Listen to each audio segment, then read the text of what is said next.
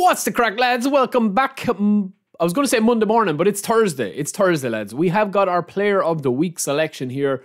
We have the J-League players. We'll focus on them in another video, but for now, we are going to go quickly through these player of the weeks, right? Now, listen, I've said this once, twice, 3 times, and I'll probably say it again. These player of the weeks are really dependent on when you've actually got the game. I know guys that are downloading the game a month ago and that are still spinning for these player of the weeks and are like, oh, you know, Harry Kane would be a really nice focal point, or even a guy off the bench that I could bring on. You know, people that have got like Romario and Adriano and big time Rashford up front, or Eto'o or David Villa, you're not really going to be like getting too excited about Harry Kane, right? Some of the other players in here are fairly decent as well. You have got Count Dooku, and you've also got Zakaria, who is nice. If you wanted to play with some different types of players, you've got Wellington there as well. Wellington. And this guy is down as a destroyer. The big thing about these cards, lads, is the A form, but that's kind of lost a little bit of its prestige over the last couple of weeks since they took out the form a little bit. It's very rare now that I have a player that's, you know, fully down ranting, even if they're on C form or B form especially. You know, you never really see that, right? So going from right to left with these two boys here, you've got your traditional centre back. He's going to have all his defensive stats into the 90s apart from defensive engagement. Speed and acceleration, not too bad. His jumping and physical contact are quite decent, and he's got some nice player skills, but he does not have blocker, lads, which you can't give him, which I think as a destroyer is a big no-no, okay? We also have Silvestri here, who's a goalkeeper. He's going to actually get goalkeeper reflexes, awareness, and reach all into the 90s, which is decent. He has high punt. He doesn't have long throw or low punt, which is a big no-no for me as well. So I don't really rate him too highly either. We also have Ito and Dovbik, is that his name? He's got a very, very nice player card if you are into heading, because he's got 184, which isn't that high, but he's got, or isn't that tall, but he's got acrobatic finishing, heading, aerial superiority, first time shot, and one touch pass. So that's a nice card if you are like getting somebody to throw into the box, throw it into the mixer. Kicking power is going to go to 90. Finishing is going to go to 90. Attack and awareness is going to go to 90 or over, or probably around 91 with the manager boost, depending on what manager you're using. He's got good aggression, but his speed, his acceleration, and his tight possession are very poor. And the killer on this card, lads, is the balance. So he's also a big thumbs down for me. Ito as a winger, you know what you're getting with speed and power, bad ball control and balance, which isn't that great. Double touch, dip and shot, heel trick, super sub makes him a little bit more viable. I do have a legend version of Ito and he is a beast, but he just doesn't ever seem to light it up like he should, right? So I don't think this card is going to be that great. We also have Lee Kang as well.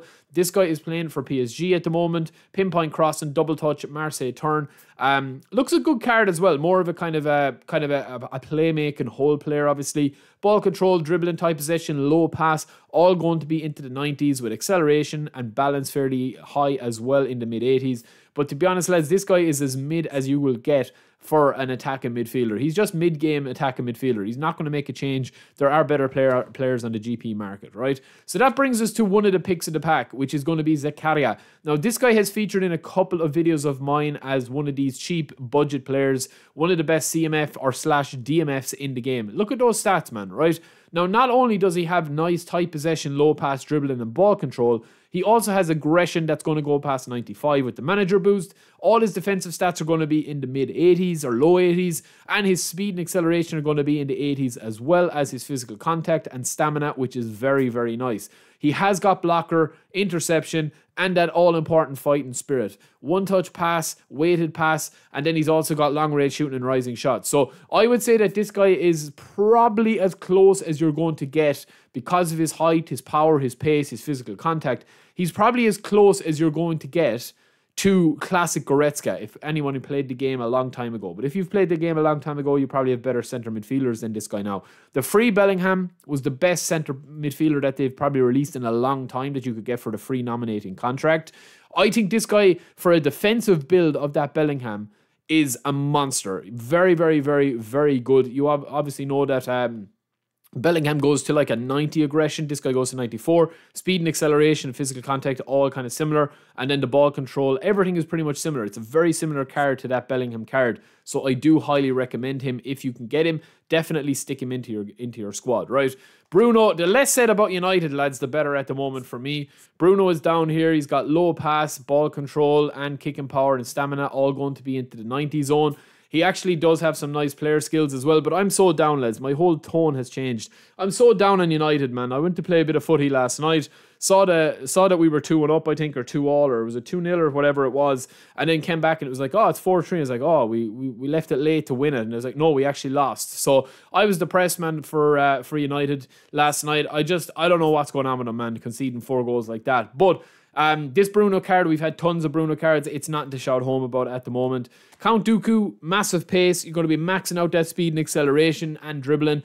This guy is as close to Ribery as you're going to get. Obviously, with a couple of concessions that you're going to have to make. Low pass, lofted pass, and finishing are not going to be as high as Ribery. But, like, look at that. Insane balance. Balance is key for this card. Tight possession is key for this card. Dribbling is key for this card.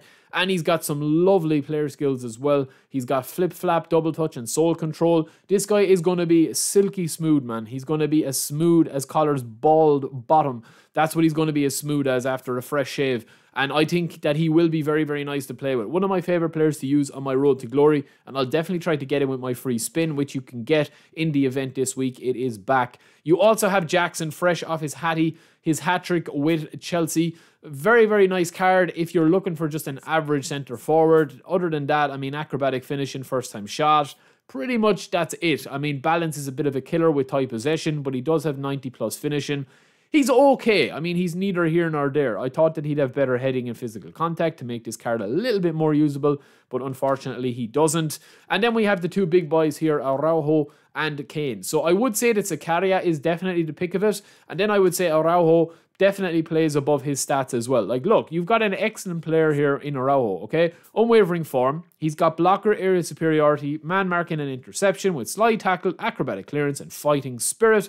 And of course, you've got heading as well. So he's got pretty much everything you could possibly want. He also has every defensive stat that is going to be 90 or above. So you've got 90 defensive awareness, 90 aggression, and 92 tackling, which will go to a 94, and defensive engagement, which will go to a 92 with a manager such as Ten Hag or any of the special managers, and then Guardiola or Klopp or Simeone or Tuchel or any of those. Speed is going to be at 90, acceleration is going to be at 78, and his jump and physical contact and heading. I mean, it's beautiful, man. It's a beautiful, beautiful card. If you are looking for a ball-playing kind of centre-back, that is just a little bit something different. And then Harry Kane, right? Harry Kane is not really usable. There's two types of usable centre-forwards at the moment.